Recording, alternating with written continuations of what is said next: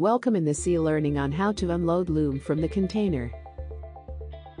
Warning: read and fully understand the operator's maintenance and safety manuals before using or servicing this machine. Failure to follow operating, maintenance or safety instructions could result in serious injury.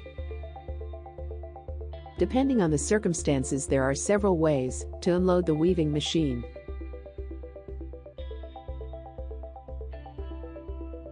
Unloading the weaving machine out of a container. Unloading the weaving machine in case of a loading dock. Unloading the weaving machine with 2 forklift trucks. Unloading the weaving machine with towing hooks. This video is in case of a loading dock.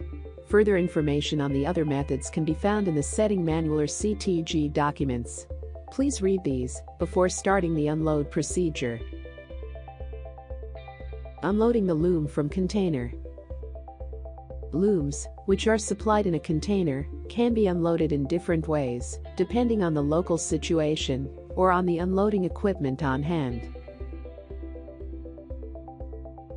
This video is only in case there is a loading dock for trucks at the customer's side. During unloading, the following aspects must be strictly observed.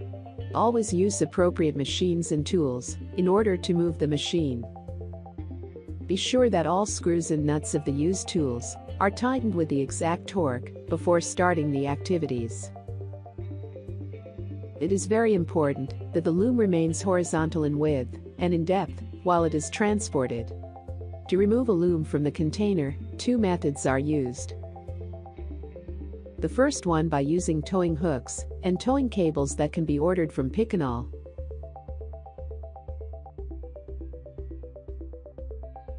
And of course a certificated forklift.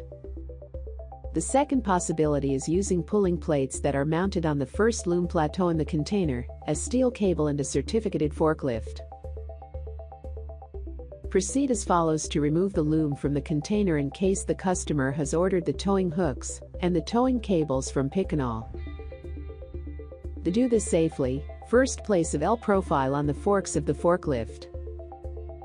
Place a wooden block between the L profile and bridge of the forklift, so that the bridge of the forklift does not bump against the loom. Drive the forks under the pallet of the loom until the L profile is positioned under the wooden pallet.